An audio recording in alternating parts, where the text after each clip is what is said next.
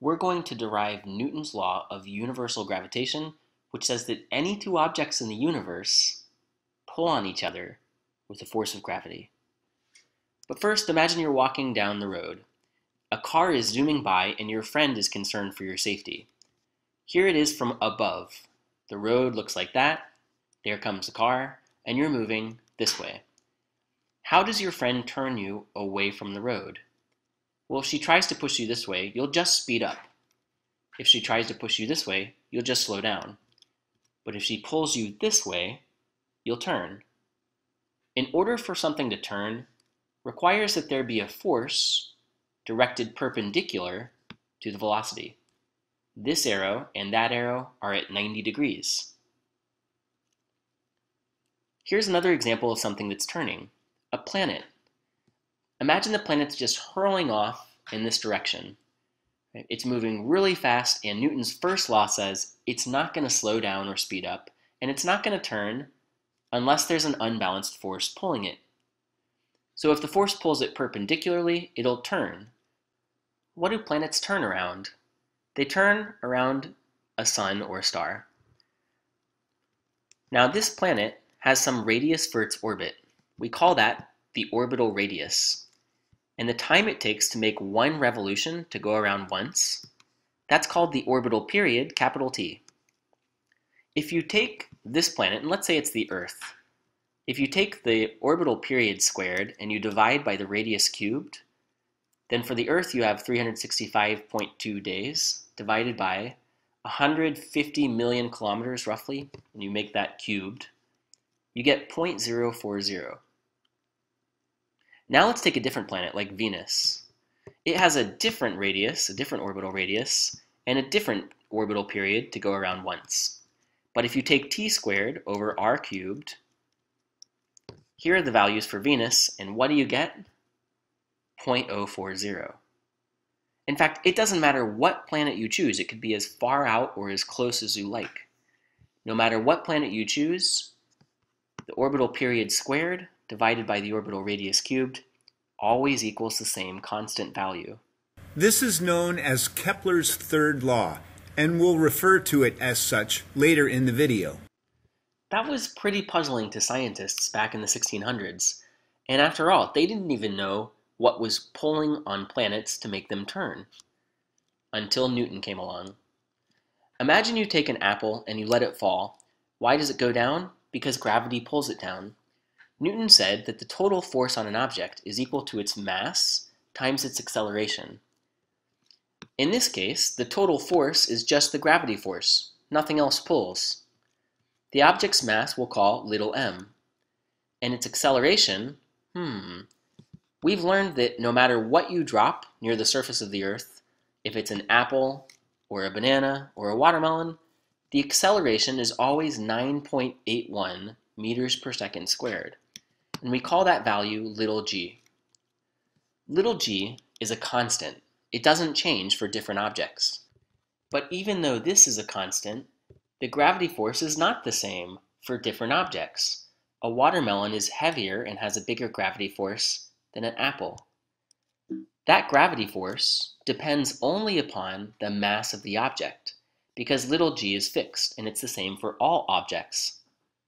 So what we do is we write a proportionality like this, which takes away anything that's constant, and it shows only the things that can change to impact the value of Fg. This is a really important proportionality. It says that the gravity force pulling on an object is proportional to the object's mass. The gravity force here pulling on the apple is proportional to the apple's mass. And if this were a watermelon, the gravity force pulling on the watermelon would be proportional to the watermelon's mass. We're going to use this later, so we're going to put a blue box around it, and remember, the blue box means we've seen that before. Now when you drop the apple, what are you standing on? The Earth. If you drop the apple from here, it's pulled this way. If you drop the apple from here, it's pulled that way. So what's actually pulling on the apple? And we don't want to say gravity, we want to be more specific. What's pulling on the apple? It's the Earth itself that pulls the apple. And we can see that because of where the apple is getting pulled. It must be the Earth pulling. Let's write that down. The apple is pulled by the Earth. Newton's third law says if you have two objects, A and B, and if A is pulled by B with the force F, then B is pulled by A with the force F.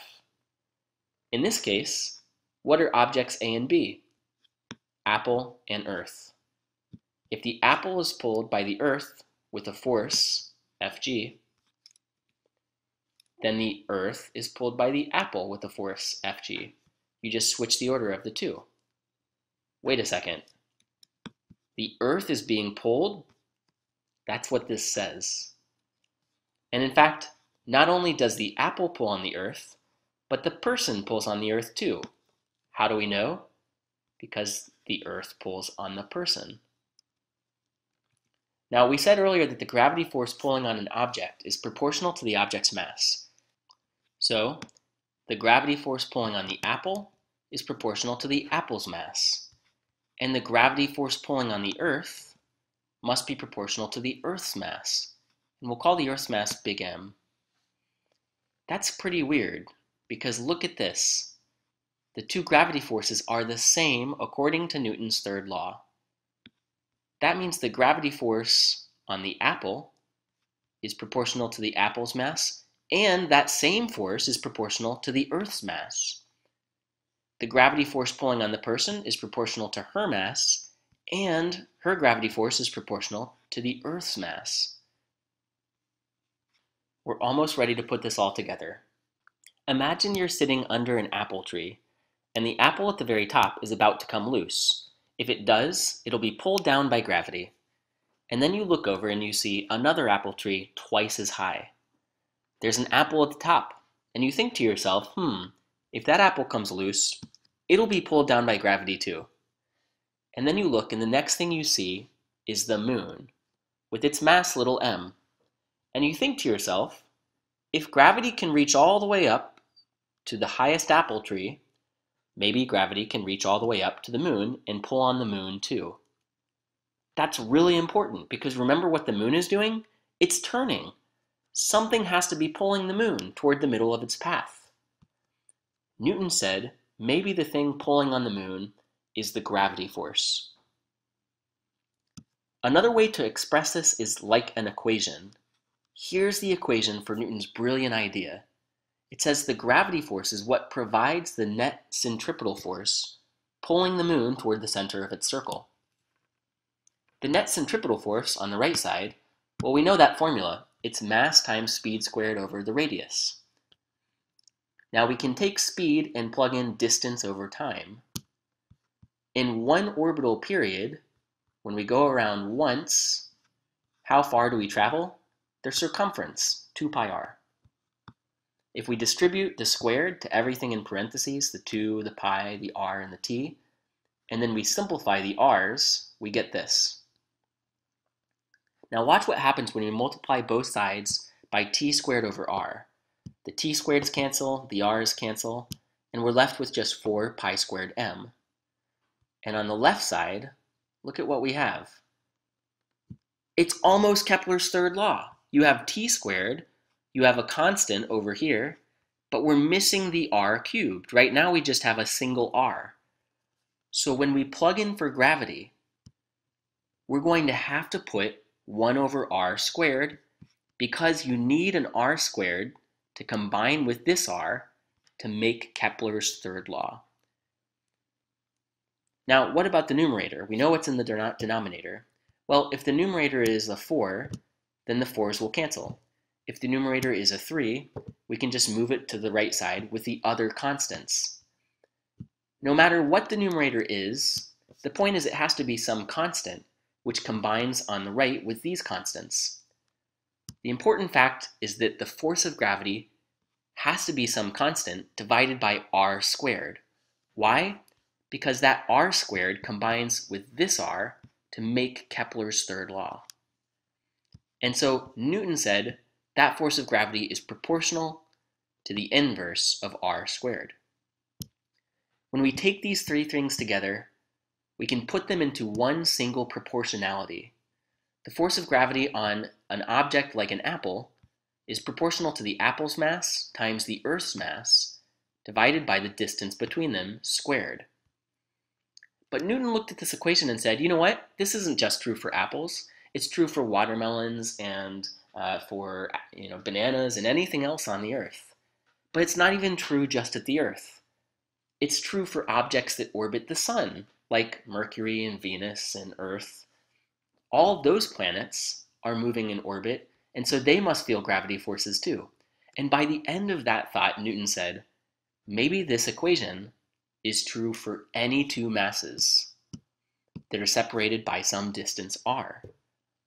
For any two masses in the universe, each one feels an attractive gravity force, which is proportional as given by this equation. This is a pretty wild and bold statement. Right now, as you watch this video, your nose is being pulled by the monitor. Why? Because both objects, your nose and the monitor, have mass, and gravity acts between mass. Right now, the wall that you're in the room that you're standing in, the wall is pulling on your left hand. How do we know? Because both objects have mass, and gravity acts between mass. This formula, Newton said, applies to any two masses in the entire universe. And this is Newton's law of universal gravitation. And we've seen that the way to derive it is by deriving each constituent proportionality. So we've come up with this proportionality statement, and we know that when there's a proportion, there is a proportionality constant. So in math class, you might use the letter K, and when you introduce the constant of proportionality, it changes this proportionality symbol to an equal sign. But instead of the letter K, we're going to use the letter G. So here we go. My proportionality statement, I'm going to make it an equal sign now, and my proportionality constant we'll call G. And if I solve this equation for G, I get this. And we know that the force of gravity is calculated with your mass times G, or 9.8. So I'm going to replace force of gravity with mg. The little m's cancel, and I'm left with this. I'm going to plug in 9.8 for G. The radius of the Earth is 6,378 kilometers, or 10 to the third meters. That gets squared. And the mass of the Earth is 5.972 times 10 to the 24th kilograms. And when you calculate this number, you get 6.67 times 10 to the minus 11th. And looking at the units here, for G, we're going to use the unit newtons per kilogram instead of meters per second squared. They are equivalent. Radius is measured in meters, of course, and mass is measured in kilograms. So this comes out to be Newton meters squared per kilogram squared. So here's our value of G, which is called the universal gravitational constant. So 6.67 times 10 to the minus 11th Newton meters squared per kilogram squared. So here is Newton's universal law of gravitation. I've plugged in the value for G to illustrate a point here. Any two objects with mass attract each other. Let's just say, and if they're very close, here R is in the denominator, the closer they are, the bigger Fg is going to be. So to make things simple here, let's just say the two masses are 1 meter apart. So R squared is just 1.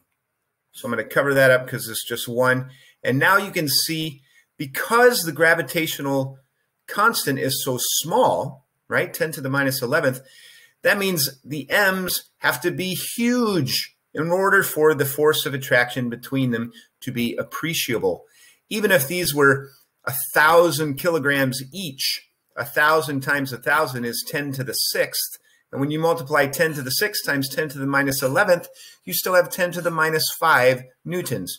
So that's why we say gravity is a very weak force. It takes huge amounts of mass to make this a noticeable force.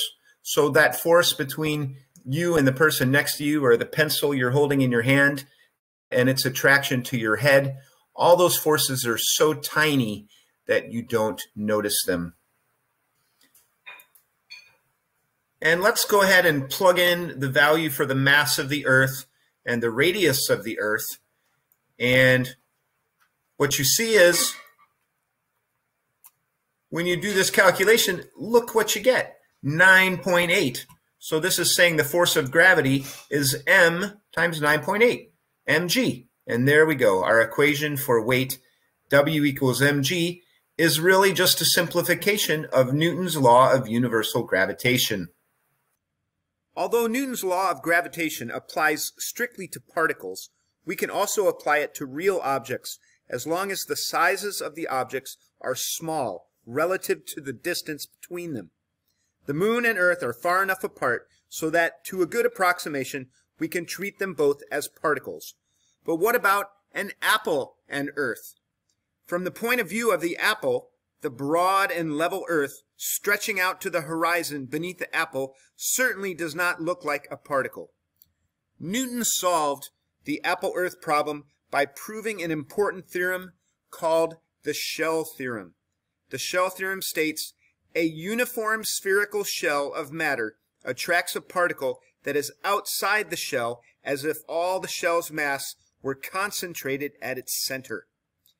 Earth can be thought of as a nest of such shells, one within another, and each shell attracting a particle outside Earth's surface as if the mass of that shell were at the center of the shell. Thus, from the apple's point of view, Earth does behave like a particle, one that is located at the center of the Earth and has a mass equal to that of Earth. So that when we are standing on the surface of the Earth, we are attracted to the Earth as if we are a distance of the radius of the Earth away from its center.